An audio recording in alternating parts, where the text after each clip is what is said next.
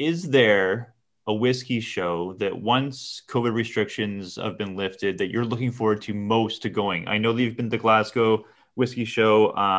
I've heard there's some phenomenal pours there. Is there one that is your favorite that you want to go back to as soon as you can? No. Are you done with whiskey shows? Yes. Hey, welcome to Super Social Club. I'm Jeremy. This is Whisky in the Six. I'm Rob. Welcome to the Whisky Rant podcast. It's a little crusty. It's frustrating. And it's going to be a little bit of a rant. I don't understand it. I don't know why. Some sort of injustice. Anyway, end rant. Hello and welcome back to the Whisky Rant podcast. I'm Jeremy. I'm Rob. And today we are super honored, humbled, and privileged to have Ralfy on the channel. Ralfy, so thank you so much for doing this podcast. You're very welcome, malt mates. Happy to be here, and thank you for that very flattering introduction. I was squirming a wee bit there because I'm not very good with compliments, but it's very kind of you anyway. So I'll accept them gracefully. Well, the Whisky Rant podcast is so fitting for you to be on it just because you are the original Whisky Rant person. Like, you can't go a couple episodes on your channel without a little sprinkle of a rant here and there. So it's super fitting to have you on for sure. Yeah, to say we were inspired by you when starting this podcast is an understatement for sure. Yeah. Oh, bless. I tell you, the thing about a wee rant is it helps warm up the whiskey. Indeed. And yeah, we have the Aaron in front of us tonight. That's our value whiskey. Ralfy's got the bit of the core range there. Rob's got the 18 and 21. I've got the 18. Great stuff. For our rant topic tonight, we're going to talk about the evolution of whiskey, kind of where it's going as far as price and value is concerned. Rob and I, into whiskey relatively for a short period of time. We've seen some whiskeys go up in price and quality go down. Ralfy with a much longer window, lots of experience, obviously his insight to where he's seen whiskey go as far as quality and price ratio far exceeds ours. So it'd be interesting to get his opinion on that for sure. We've seen it with Macallan, I think, Rob, like as far as where Macallan has gone recently with their pricing increases, their quality. Ralfy, what can you speak to as far as what you've seen, not necessarily Macallan, but any distillery that you've definitely noticed increase in price, decrease in quality? Right, Joe.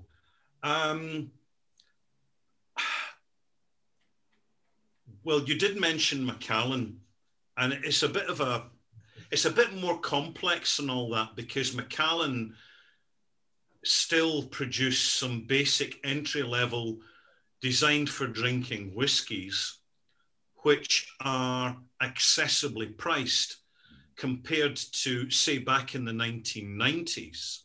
You know, prices for the standard contemporary drinking whiskies, they haven't actually changed that much, but it depends where you are in the world because of tariffs, taxation, the cut that the distributors and importers will take. And then also at the other end, at the retailers, if they see a particular whiskey selling well or becoming fashionable and popular, they will, it's understandable, they're running a business and they will feel very tempted to pop an extra $10, $15, $20 onto the top end in the shop because they know that people are going to pay for it. But it's not as simple and straightforward as it appears.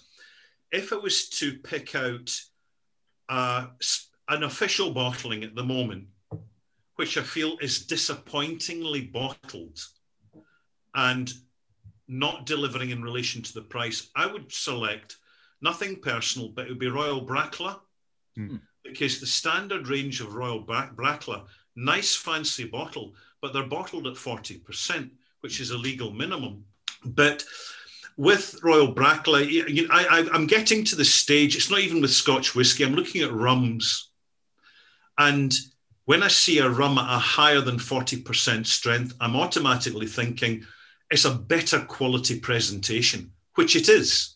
So I'm much more tempted to buy it particularly if it's accompanied by an age statement, because however you want to kind of interpret that, it's something tangible to go on. It's much more identifiable.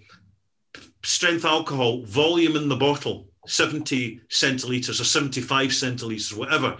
These are fixed, definitive points of reference for standards. So is an age statement.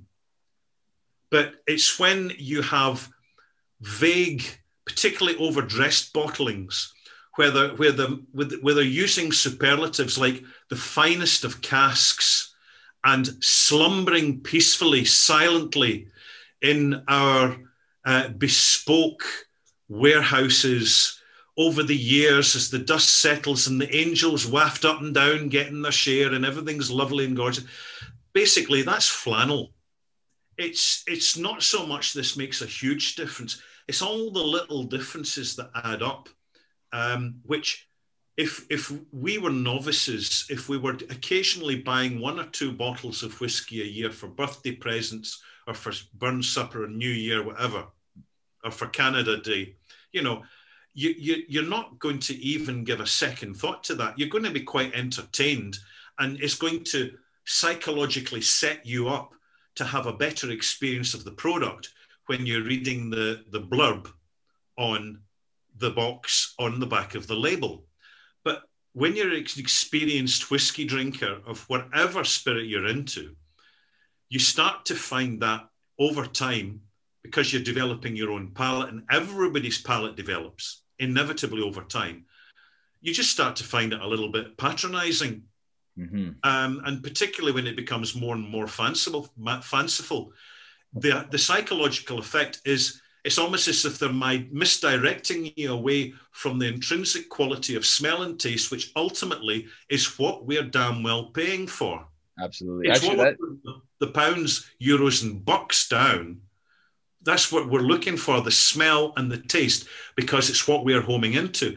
And I think that the industry reluctantly, now some folk in the industry are totally with it, they totally get it, but the liquor industry, not even the Scotch whisky industry, but the liquor industry generally is very traditional, and that can be for the wrong reasons as well as the right reasons. True.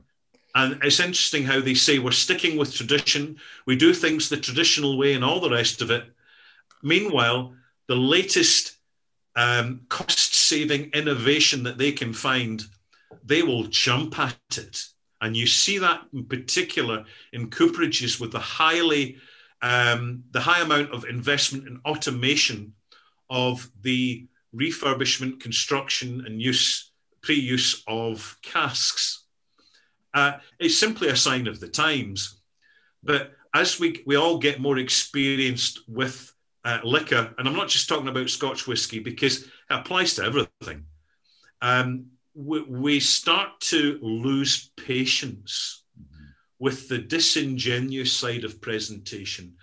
When you have a huge volume output, you certainly need the consistency of supply of casks, and therefore it does make sense to have a highly automated industrial form of getting your casks prepared. And it will certainly save you a lot of money, because a fully qualified and trained and experienced cooper is worth at the moment in the UK about £45,000 a year. That's what they can command in a salary. Some are getting more. And this being in Canadian dollars, that's about what, 55,000 Canadian dollars? It's way more than that. That's almost like 75,000 or so. Yeah, it's almost double. It's a little bit short of double. Yeah. Well, I mean, that's good. That is good earnings, by the way. And I think that it's, considering the repetitive nature of the job and the small skills that are requiring, not just to create a standard 200-litre American white oak bourbon cask, but to do larger casks and smaller casks, particularly smaller casks. They can actually be more challenging for the cooper to work with, because they've got less wriggle room with the pliability of the wood. But it's your small cooperages with the quality that they can focus on quality and sourcing good quality oak. There are so many varieties, even within American oak itself, Quercus alba, depending on the location, on the altitude that the trees are growing, on the type of soil that the trees are growing in. And there's certain areas in the US which have a reputation of just basically being a much better source of American oak than others. And it's the small cooperages that do things by hand who are going to source the better quality, because that justifies their extra premium and helps make up the difference in profit that they lose because they're doing things more manually and more bespoke. But it's an interesting thing to note that small American distilleries are latching on to the fact that by paying the extra premium for a best quality, not just a good quality American cask, but a best quality American cask produced by the likes of, for example, the Adirondack cooperage in New York State. And there's about 2 or 3, 4 around the US who produce to that quality. That turns their decent whiskey or bourbon or whatever they're producing into prize winning and award winning, because there is so much, not just flavor in the wood, but depending on the caliber of the cask, its ability to provide the form required, the environment required for longer term maturation is significantly different from a rough and ready cobble cask. That's a great point, actually. I think that's interesting that you mentioned that, because unlike Europe, the United States probably takes up a dozen European countries in geographic size. So you're getting all kinds of different climate.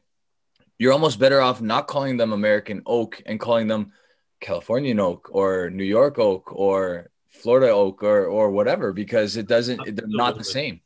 Absolutely. Yeah. And it's something that distilleries in the US are yet to feature and should be featuring, is when they source their wood for their casks from a specific state, they should mention it, they should feature it, because it's reinforcing the message that what they're producing is quite literally homegrown. Yeah. And that's important now. Absolutely. That actually kind of touches on my next question for you. Transparency has always been a big thing for you early on when you started Ralfy Reviews. Now it's Ralfy.com. You've really cared and really sent the message, which I think all YouTubers or whiskey tubers in particular moving forward kind of took that on their back as well and said, hey, transparency is a very important thing. And I think many people didn't think about that before they watched the Ralfy review. And then because of you, all the other reviews that came to follow. But is there any company that's maybe a company that you've decided not to review from their various expressions just because of their lack of transparency? Not a single one. Everybody gets a shout. And when I choose a whiskey, when I'm out online, because I'm doing my research online and buying primarily online as well, what I'm looking for is this good enough to score in my marks and the malt marks over an 80 out of 100? Because I know I'm getting income from Google AdSense and from my Patreon subscribers. So it gives me a budget to go out and buy. And when I'm buying the whiskey, it allows me to be a lot more wriggle room and just being honest and just giving a frank opinion. Because inevitably, if a distillery is to give you something, you know, they're not asking for anything in return, but there is an informal contract. There is a sort of moral contract. And I think it's something one has to be wary of. And right from the beginning, probably because I was a compulsive whiskey buyer, and I was never putting money in the bank because I don't trust banks. So I was buying whiskey because whiskey's always good collateral anyway. So I would basically say, is this a better whiskey? And I tell you, nothing motivates you to buy better whiskey than after you've bought a disappointing bottle, particularly when you've overpaid for it. It is the best lesson you can learn in negative returns.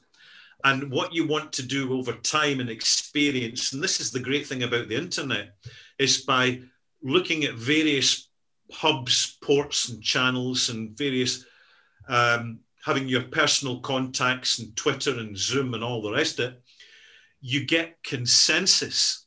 And the consensus helps you to steer away from the bad buys and to be first to discover something that's appeared in the horizon that other folk maybe haven't particularly latched onto yet. Yeah. Well, I think we have a couple follow-up questions to that. I know Robbie might have one. I have one as well. And I guess it's, why not review a whiskey that you would score below 80? Why not tell your audience, this is one that I don't like, and here's the reasons why. And if you see it on the shelf, this is my opinion, you could stay away from it. Why not review those whiskeys? It could almost go viral if I sat in the bothy and absolutely tore apart an inferior malt or blend. It would be hugely entertaining. It would be a super rant, and sometimes it's tempting to do, but it's always been my policy from the word go that I want to keep things in the positive and not go to the dark side. I tend to more or less avoid reviewing blended whiskies now. And I want to put it in this context. To my spoiled malt palate, with the fact that I can go out with the budget I have provided by online activity, and I am spoiled for choice with all the good single malts that I can buy, what right have I to put a shitty review of some basic blend that someone out there wants to buy, and they're sipping it and they're just mixing it and it's what their budget's for, and then they get basically the malt snob tearing the blend apart and telling them how shit it is, when to them, because they're not drinking much in the way of whiskey, it's an occasional treat, and they're probably mixing it with soda or Coke or whatever, or turning it into a long cocktail. It would be entertaining, but I don't think it would be positive. And I'd rather keep things in the positive. And it's probably one reason why I've gone 11 years without a lawyer's letter. Do you think that scoring whiskey out of 100 scale is kind of a disadvantage in the fact that someone, if they score a whiskey a 7 out of 10, all right, well, that's a decent score. It's a decent whiskey, but suddenly you score it 70 out of 100. And now this is the worst whiskey I've ever reviewed on my channel. Yeah. It's because people the scores are important, whether it be 1 star to 5 star, 1 to 10, or 1 to 100, or whatever the system you choose. People want an immediate point of instinctive reference as to the actual holistic quality of what you're reviewing beyond your descriptors of smell and taste and form. Yeah, I think people want to know, okay, well, do you like it more than this one or more than this one? And they check your score. Okay, this one scores more than that, and that's your opinion. I think a lot of people go into a liquor store.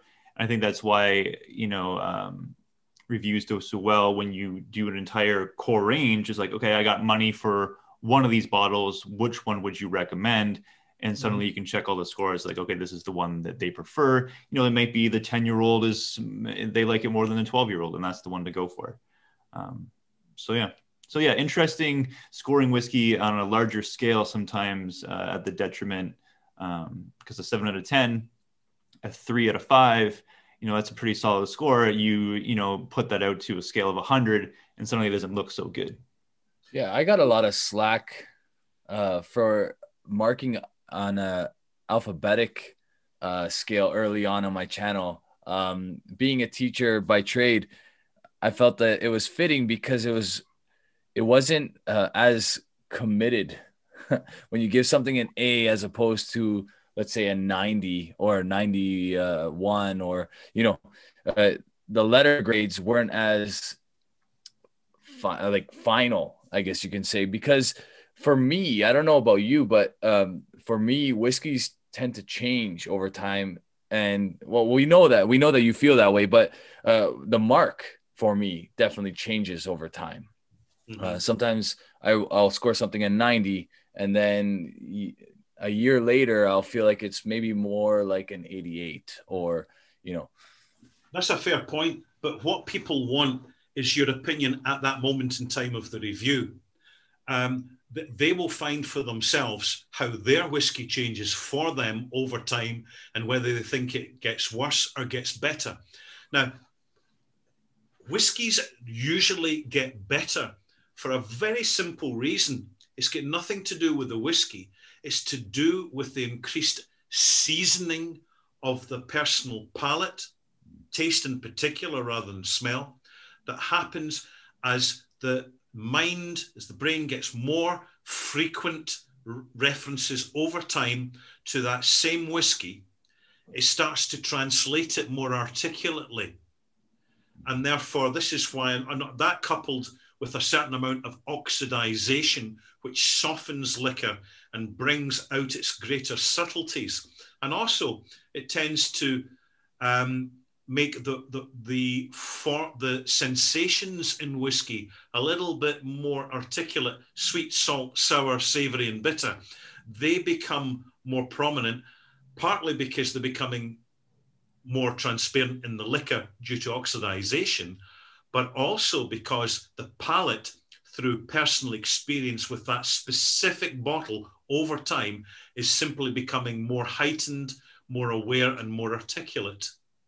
And to add to that question, actually, it's something that I've been probably most recently, because like you said, we get the Patreon support, we get the AdSense support.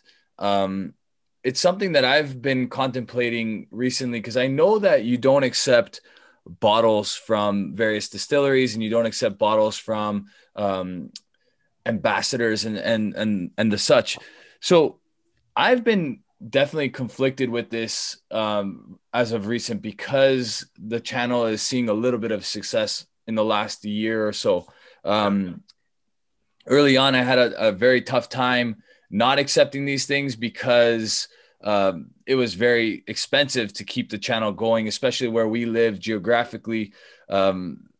Finding new spirits to review on a regular basis gets really, really expensive in Ontario specifically. But I guess what I'm getting to is maybe you can explain to these guys why you don't accept them, because based on your philosophy there, I tell my people in advance, if you're going to send me something, be prepared for me not to review it because it scores lower than an 80%. So I try to keep honest with them, but also honest with my viewer as far as my scoring. And I found that because I have accepted things in the past, I'm probably not giving the whiskey that I'm accepting a fair shake because I'm overly critical of it. And I think for that reason, I'm going to probably moving forward stop accepting things. But this is something that I can do being 5 years into the game, whereas maybe somebody new to the game is going to have a lot of trouble with because of how expensive things are. So maybe you can explain your stance on it. Absolutely. It's a bit of a tightrope to begin with until you get established. It is very tempting. It's not just the free bottles, which appear to be free, but they're proxy gifts. There is an understanding that there's a contract with the gift. And if you don't follow up on it, you won't get anything else. And fair dues for those that want to go down that road. It's very cheap advertising for the producers, because bear in mind, advertising a page in a spirits magazine, a whiskey magazine, is very expensive. You're looking at, just off the top of my head, and this is approximation, a full color ad in a European whiskey magazine will cost you between £4,000 and £5,000, which is 7 to 8,000 Canadian dollars. Yep. So particularly for the inexperienced onliner who's got a bit of an audience, it's very tempting for the distiller to build up a rapport, tell you how fantastic your channel is, and send a bottle your way, and you're very, very grateful, and you feel special, and then it's followed up with an invite to the launch, the event, where, you know, and we'll have these really old whiskies, and you're going to get a double portion and all the rest of it. It is a honey trap. Yeah. My perspective is, and I've been fortunate, and right at the beginning, I had loads of whiskey, so I never had to accept anything because it was already there. But it's the piper that calls the tune. Who pays the piper? Sorry, who pays the piper calls the tune, and who pays me to play the pipes, the malt pipes, is the YouTube, Google AdSense, is my Patreon subscribers, and is the revenue from selling my book. Now, all that together gives me a decent budget, not for really old whiskies, but there's no point in reviewing really old whiskies because too few people can afford them and buy them. You're far better, and it's far more exciting to go treasure hunting amongst the much younger whiskies, particularly from independent bottlers and from less known official bottlers like Glencadam, for example. Classic example. A number of folk who have gone out and for not a lot of money, the quality of what you're getting in return is fantastic. Absolutely. You recently read Ralfy's book. Uh-oh. Well, I mean, the one question I guess that I have about your book, which is a great book, by the way, lots of interesting stories. And I want to touch on some key points, which I think that our viewers might like and might want to purchase the book because of it. But one thing that I wanted to mention, and it kind of relates to our rant topic about changes in prices over time, the whiskey boom, and you kind of seeing that in perspective, is you have a small little blurb here in your book about sourcing out 30-year-old first edition Baroras. And I don't know if you remember what you paid for those at the time. I recently bought a Barora and it cost 2,200 Canadian dollars. Ouch. I'm not saying that I overpaid for it. I think it's an exceptional bottle of whiskey and I'm glad I have it. But do you remember what you paid for that? And if you look at prices of Barora now, how they've just completely gone through the roof. Right. Back in 1990 something, or just shortly after 2000s, it gets a little bit hazy over time with liquor. But I was walking down a street, summertime, west end of Glasgow, and there was basically a fairly standard tobacconist newsagent's liquor store, just literally embedded in the wall. And in the front window, the shelf was literally buckling under the weight, because it was chipwood, of these plain black cardboard boxes with cream labels and little silver fringes called Rare Malt Selection. And this was probably the second run from Diageo, who had basically taken on the role of in-house independent bottler of their own official bottlings. Right. And at this point, the Flora and Fauna range, which was also around, was the younger whiskies. And they had a kind of showcase, including Off Rusk and Rosebank, a superb Rosebank 12-year-old. And I was aware of them and had been buying a few, particularly the Rosebank, because there's so few other options, even amongst the independent bottlers. This was literally really before the internet was there, but it wasn't doing much. So you didn't have the online points of reference. So I went in and inquired about the price, and they had Port Ellen, Brora, Rosebank, Linkwood, you know, the who's who of desirable older whiskies. Kulila, another great 23-year-old, superb. And it was £85 a bottle, which translates into about 160 Canadian dollars. So I think at the end I bought about 24 of those bottles. Wow. As I say, I was earning the money. I was modest. I wasn't spending much on anything else. I mean, I'd kept the same car for about 13 years.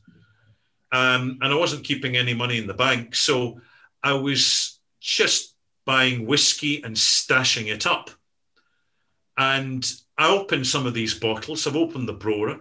In my opinion, and this is an opinion, the rare malt selection Broras tend to be more peaty than independent bottling Broras, because Brora is in fact quite a chameleon malt. In my opinion, and it is my opinion, the reason that there's peatiness in the rare malt selection Brora is partly to do with the fact that they were matured in ex-Lagavulin casks. Now, I was told this, I don't know for sure, but the person telling me was in the industry. Having said that, you've got to be careful what you believe. Absolutely. But it was inevitable over time.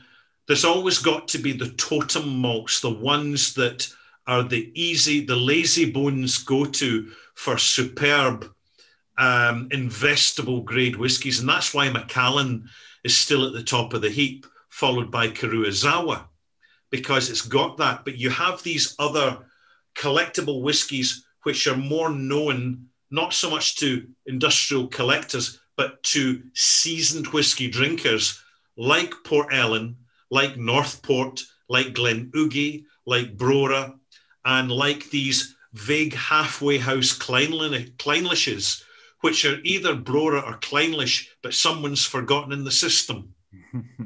Because bear in mind, Brora and Kleinlich are essentially one distillery divided into two halves. Real quick, what's your thought on Brora opening back up soon? Good luck to them. It's very telling that they shut it down in the first place back in the 1980s. But it was a very different landscape. You see, in the whole whiskey industry now, there's not that many people left who remember those times.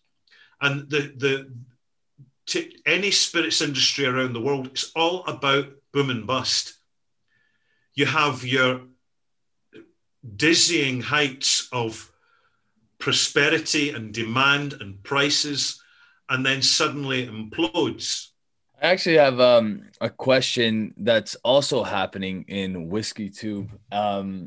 Something that perhaps 11 years ago you probably didn't think would happen, but Whisky Tube, I'm sure you're familiar with the term.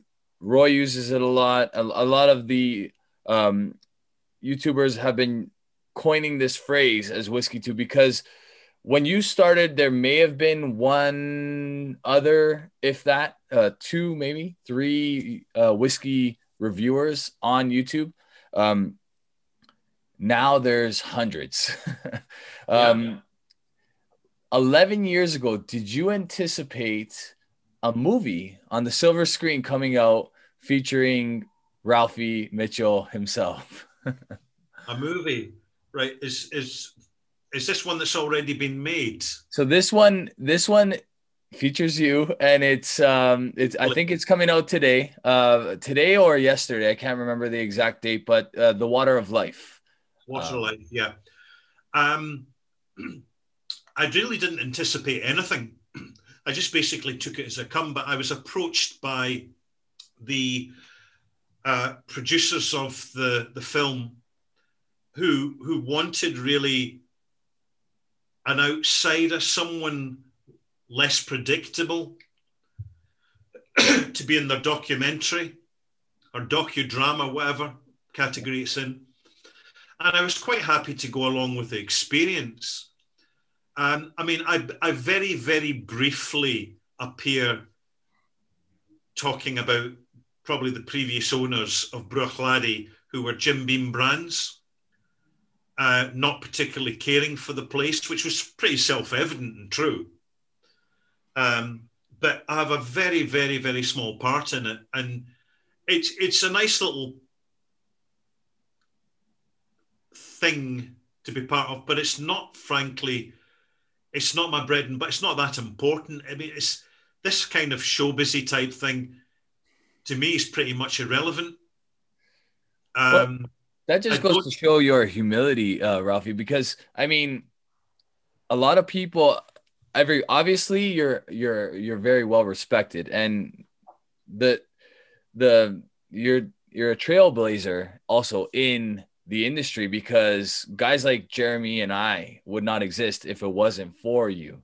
So to see the OG of whiskey reviewing on YouTube appear in a movie, I think that's a big deal it was a big deal for me personally, and I was one of the lucky ones that got to preview A Water of Life, which is a great movie, by the way. I really enjoyed it. Mm-hmm. But to see you there and to know where you came from, I thought that was an aha moment for me, because of the impact that you've had on the whiskey industry. And it's not just on YouTube. It's far exceeded that, which I think is really cool. Well, thanks very much for the compliment. But I wouldn't say I've had much of an impact at all in anything. Much less, I mean, the industry does its own thing. I would say actually I'm more of a nuisance than anything. And a kind of mild irritation to be tolerated, because there's no doubt about it that my activity online, along with many, many others, sells a shed load of whiskey and all other spirits. Let's not be naive about this. That's what the industry is really concerned about. And if we weren't doing so, we'd be well off the radar. I mean, we like to romanticize whiskey, and we have our own little kind of cozy zones about it. But at the end of the day, it's a business like any others, and they need to turn a profit. And I think the industry tolerates this because we're saving them a fortune, a serious large amount of money in very expensive traditional advertising, which is no longer really reaching the market because people have transferred online. Distilleries themselves have attempted to have their own channels with very mixed results because they tend to be too traditional and too conservative about it. And I think that they realize that the likes of yourselves and like Whiskey Tribe and Roy and all the commentators and many commentators, as I refer to onliners, are now at the stage they're doing a far better job than I am in terms of presentation because they're doing the editing and the lighting's far better. I mean, I'm just sitting in the moldy old bothy, just basically tackling a new bottle every week, which I must say, I'm not complaining. It's a very nice place to be, but I do have to kind of ease off and kind of have a few dry days frequently just to keep things relatively sober and to be honest, more objective. Because see, when you've been reviewing whiskies for a number of years, you can actually develop palate fatigue. And I know that the professionals, say master blenders in the industry, when they're off duty, they can't even bear to smell a whiskey. They want a gin and tonic. They want a break, and I don't blame them. Well, lots of interesting stuff came out of your first book, and it's a great first book. A couple takeaways that I think that our audience might be interested in. It's just these like stories and relationships that you talk about. There was one a gentleman that you met at a bar. I think his name was Sani. Yeah. So he sold you some samples, and some of these samples that you mentioned in the book just sound absolutely outstanding to me. A cast strength 1972 Macallan, a 1941 Highland Park. Do you remember drinking those at the time? Yes, I do. I'm trying to make sense of them because these were very, very complex whiskies. I'm sure. And they'd been drawing samples which had then been discarded. Or, I mean, this is the old days. These things happened. And of course, when they were drawing samples, they would be drawing them straight from the casks. And the first point of arrival of any cask in a warehouse is the cooperage, where they're going to check it, open it up, and basically offload it from the delivery lorry. So this was basically a cardboard box, and it had a number of bottles, small bottles in it, with pencil writing on it. And naturally, for most folk, they're completely uninterested in this. It wasn't a tangible bottle of whiskey like Bell's or Famous Grouse. It was just some labelled sample that nobody was particularly interested in, but I was. I have to say that at that particular stage, my palate wasn't, I was a slow learner, so my palate wasn't that well developed. I enjoyed them, but I didn't really make a lot of sense of them. Right. I wasn't mature enough in my palate to know what to look for and look out for in a really old whiskey. It was certainly an experience. And in fact, to talk about Sani again, he features in a story in the second book, because the rumor had it that he came to an unnatural end. Right. That there was a suspicion, it was pub talk, that in fact he was bumped off. Wow. But I cover that in a fictional, I've got to say this, it's a fictional story. I've got to say this to cover my ass here in case of comeback. Right. But these things happened. I mean, he was a cantankerous old bampot, and to be honest, he was a bit of an arsehole. Right. But he spoke to me, and I was in the pub. Nobody else was showing an interest. Mm-hmm. Folk would get a tumbler of whiskey, take a glug. Oh, that's lovely. And then they get back to their lager or whatever. But for people who work in the industry to see someone actually properly taking an inarticulate moment to smell and give feedback in what they're smelling, that wasn't normal. This was way back in the 1980s, the late 1980s. And bear in mind, it was in 1983 was when an awful lot of distilleries were closed, some of them permanently, because there'd been a huge downturn in interest in whiskey because it was just considered an old man's drink and boring. Right. Sani was, he was one of many characters. You still find them. Go to a distillery. As soon as you walk in the gate, it could be the cleaner that walks out or someone that's just, rolling barrels. Everybody's got a story to tell. And one of the secrets of visiting a distillery is it's not just chatting to your tour guide. They will be very informative. It's chatting to other people at the distillery that are not saying much. That's when you can really learn a lot. Particularly the people that are sweeping up. They know everything that's going on. Sure. Yeah, they're the fly on the wall, right? Yeah. We definitely need to make a Sipper Social Club Whiskey in the Six trip to we Scotland. will be doing that. Yes, for sure. One more thing I wanted to mention in the book, little tidbit that you had in there was using your Ralfy charm at a whiskey show to get a special tasting of a whiskey that I don't think was released yet, or maybe was just released, Ardbeg Uigeadail. And do you remember sipping that Ardbeg for the very first time? And how is it different than Ardbeg Uigeadail bottled today? Right, so it is different. Inevitably, it's different. It was one of the early Whiskey Live festivals that was organised in association with the whiskey industry. And it was an expensive affair for exhibitors. It wasn't until the independent whiskey festivals like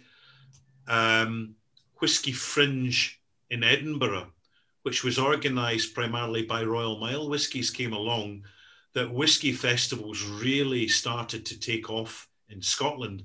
So the Whiskey Live Festival was quite a staid affair. There wasn't that many folk exhibiting, and what they were exhibiting was tending to be standard stuff. But Ardbeg had just been bought over by Louis Vuitton Moet Hennessy, LVMH. And they knew they had a good, solid brand. I don't know if you're aware of this, but Mark Renier from Bruichladdich, when he went over to buy Bruichladdich Distillery, it wasn't actually his first choice. He went over to try and buy Ardbeg. Not many people seem to know this, but he certainly, as he was very forward-looking as a specialist wine retailer, he could see the potential. He's still very good at reading ahead of the curve, so to speak. And I wish him every success with his new distillery in Ireland. It's certainly hitting the ground running, but at the same time, I think some of his whiskies are still too young. But hey, he's got to get the money in to keep the business going, so good luck to him. I went up to the table, and there was definitely an attitude behind it. They brought in non-industry people who were there to be presentation models. Yep. So they couldn't say much about the whiskey, but they were very charming. I just turned on the charm.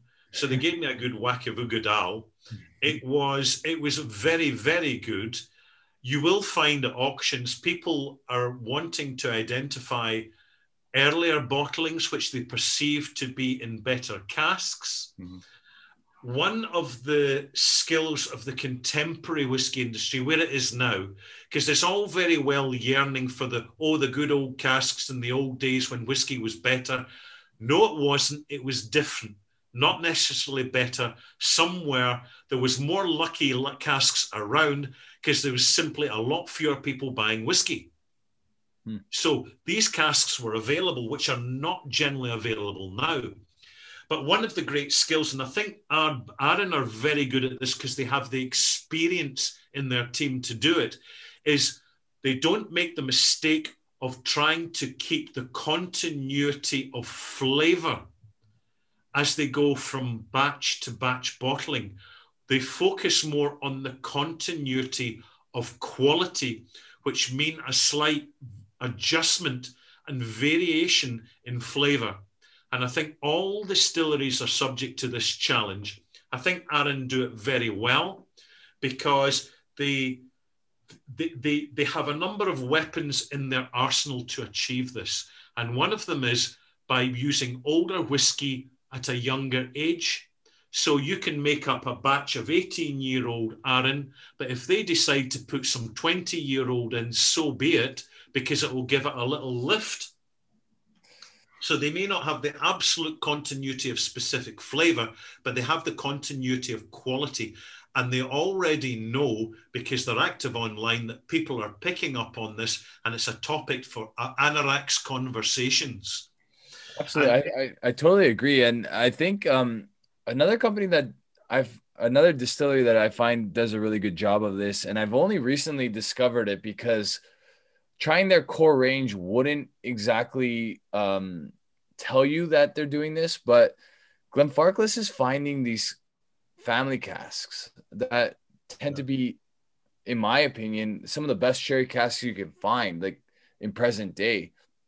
Some 15, 16, 17-year-old family casks that just blow me away compared to other companies that are coming out with, or other distilleries again, coming out with 30-year-old casks. So, I mean, I think that's a lot to do with, like you said, trying to focus on quality as opposed to continuity. I think there's a specific reason for this, Rob, and it's to do with the fact that Glenfarclas is a family, 100% family-owned business, owned by George Grant, who's the current proprietor of that distillery. And he has long-term relationships with owners of Spanish bodegas and has that singularity of reach to source these casks. Sure, it's a challenge, and people are understanding and accepting that it is very rare that an ex-sherry cask used for maturing sherry over a long time is actually sold on to the whiskey industry, because the sherry producers, whatever style of sherry they're producing, they want a detannic, a non-tannin cask. In other words, a well-worn cask, which is not going to impart too much wood into the flavor of the sherry, because the primary purpose of the cask is to moderate and control oxidization over time, not deliver the flavors out the wood. Therefore, they're holding on to casks for hundreds, sometimes hundreds of years, as long as the integrity and structure is intact. So what the whiskey industry in Scotland are doing is they are basically buying seasoned casks. Now, this is a big earner for the sherry industry, who get their cask wood, because the best workable cask wood comes from the US, the most affordable cask wood. And of course, in European wood is not used so much because of all the bureaucracy and red tape of trying to get access to it. And of course, the cognac industry, they're using Lamazan French oak, so they've got the first shout and access to that, understandably so, because it's their indigenous French industry, and so they should. But the Spanish sherry industry, they're importing American oak wood, either as casks or they're making it themselves as casks, and then they're seasoning it. In other words, they're storing commercial sherry and sherry syrups, because PX is a sherry syrup, in that cask for a length of time to season the cask for the Scotch whisky industry. We talked earlier about whiskey shows, and you've been to Toronto. You've been to the Spirit of Toronto. Rob and I have been there a couple of times. Lots of fun. Is there a whiskey show that, once COVID restrictions have been lifted, that you're looking forward to most to going? I know that you've been to the Glasgow Whiskey Show. The whiskey show, the Fine and Rare, I've heard is awesome, or the Fine and Old. I've heard there's some phenomenal pours there. Is there one that is your favorite that you want to go back to as soon as you can? No. Are you done with whiskey shows? Yes. Okay.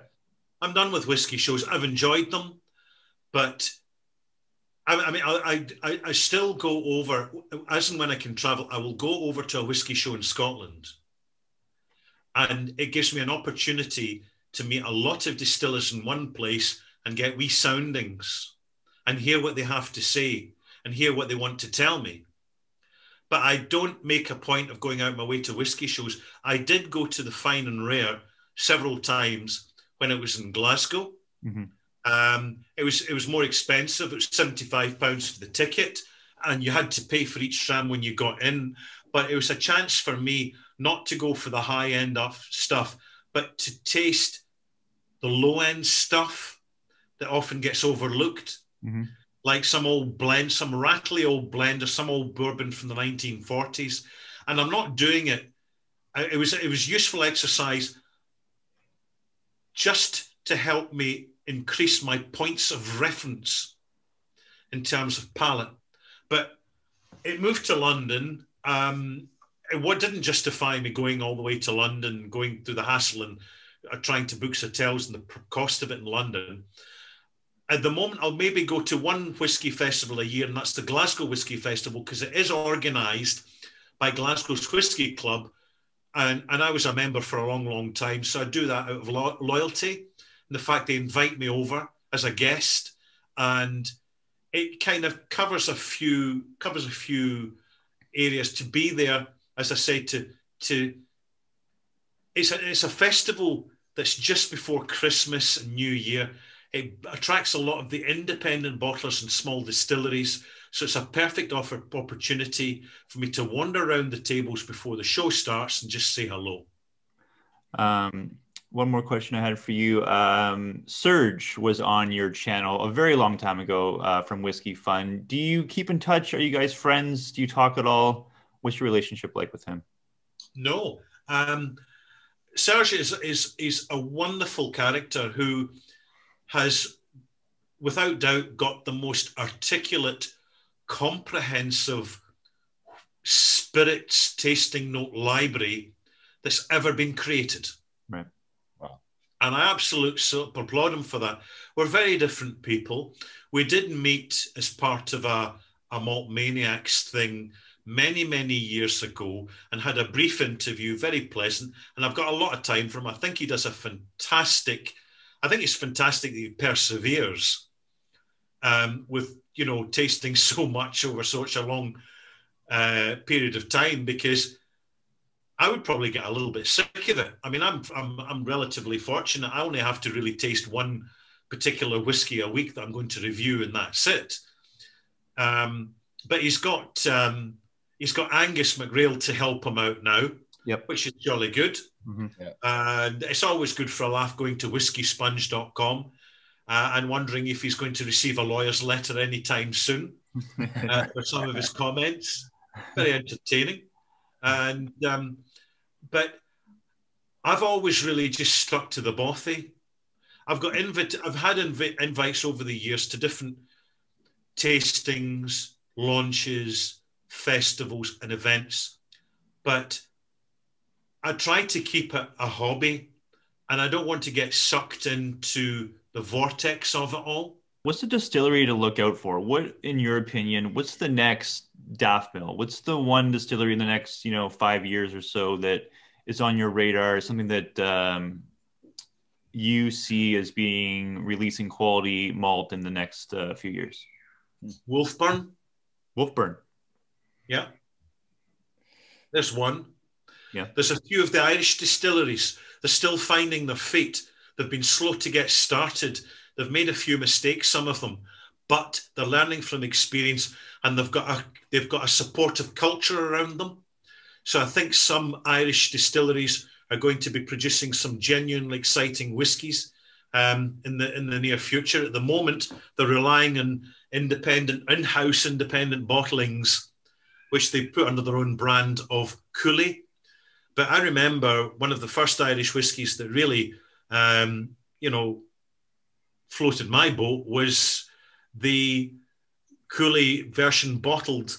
One question, Ralfy, that I forgot to ask you. Your very first whiskey review, the Canadian whiskey, the Glen Breton 10-year-old. Yeah. You mentioned it in your book. Was that something that you wanted to do first as a whiskey review, as kind of like a slight towards the Scotch Whiskey Association for trying to take the Glen out of the Glen Breton distillery? Yeah.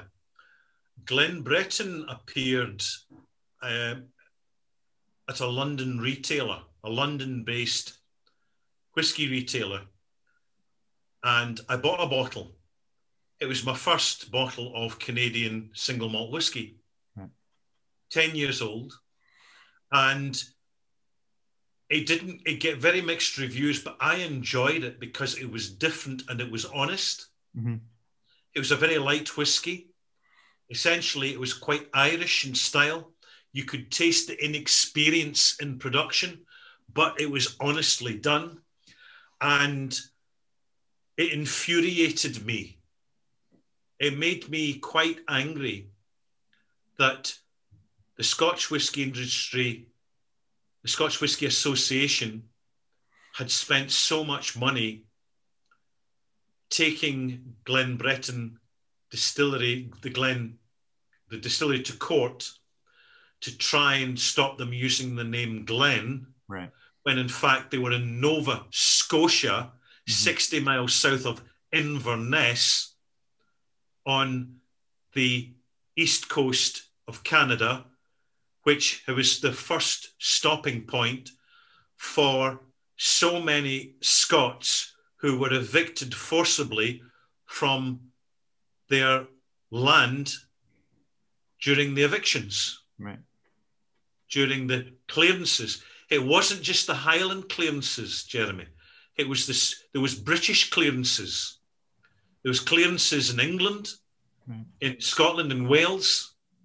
There was all over to reduce the population because they wanted to use they wanted less obstruction to the use of the land for sheep and agriculture, for making profit.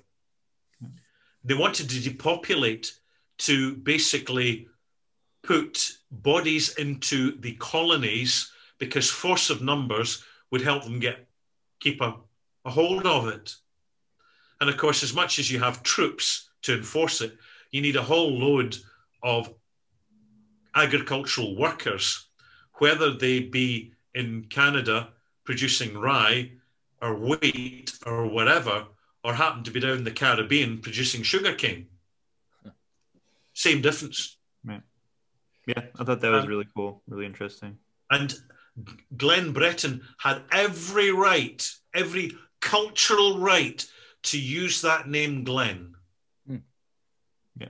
And it was very hard for the distillery. It caused an awful lot of stress, and eventually they had to sell because of the legal costs. And it shouldn't have happened. It infuriated me, and that kicked off my first whiskey review. Fair enough.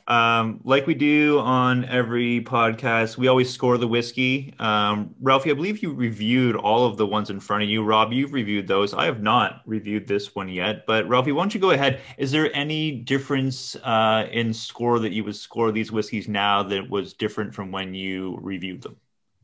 No, not at all. I mean, I'm working through all three of them, thoroughly enjoying them. I spoke to Isle of Arran distillers actually not that long ago, just to get some feedback on the feedback they'd been getting. And naturally, being a business, they're not going to give you facts and figure statistics, but getting a general consensus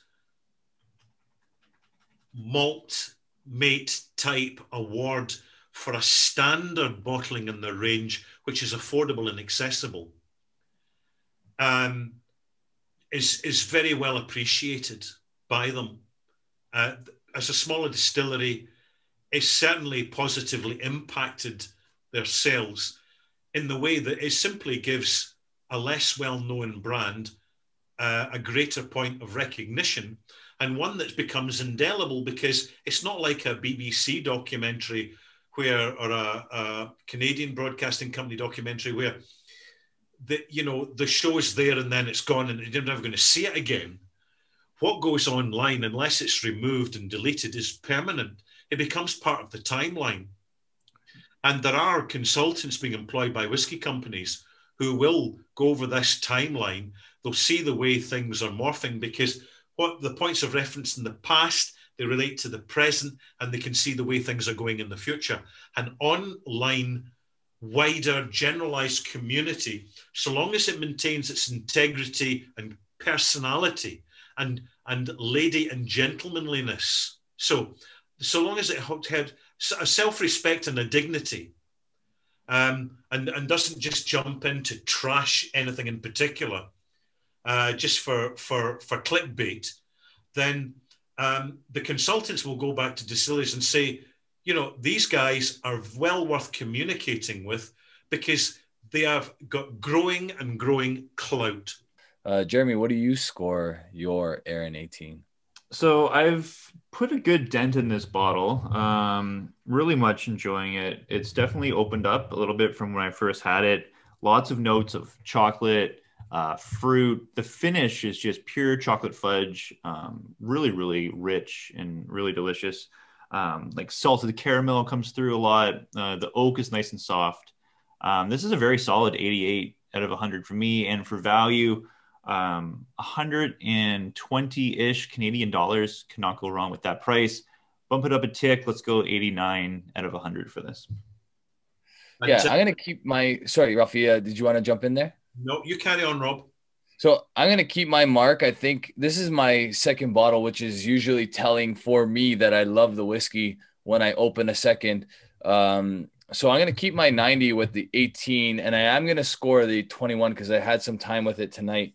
And obviously I've had some time with it previous to that. I'm going to go with the 90 on the 18, and I'm going to match that with a 90 on the 21. I feel like if I had to choose one, I'd still choose the 18 for price because I don't think the quality differs that much. But if you want more of a distillery characteristic, you should go with the 21 because the 18 is incredible sherry casks, but it slightly masks maybe the distillery characteristic of the Aaron, whereas you're getting more of that with the 21. Yeah. All right. Well, I think that's going to do it for us. Ralfy, thank you so much for joining us. It was a pleasure, a treat, and a privilege to have you on. The book. Absolute honor. Make sure that you guys check out this book. It's available on Amazon. You can get it. Pick it up. It's a nice, easy read and really interesting stuff in there for sure. Yeah, it was an absolute honor. And please look out for Ralfy as well on the Water of Life movie that's, I think, out tonight. So I'm not sure exactly when this will air on both the podcast area of things and as well as both of our YouTube channels. But check out the Water of Life because Ralfy's on there as well. Oh, bless. And thank you both for inviting me onto your podcast.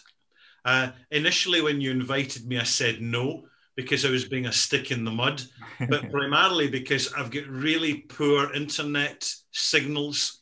And I was concerned that either it would freeze up or I'd drop off because of I'm in a remote place. I'm way out in the countryside near the coast.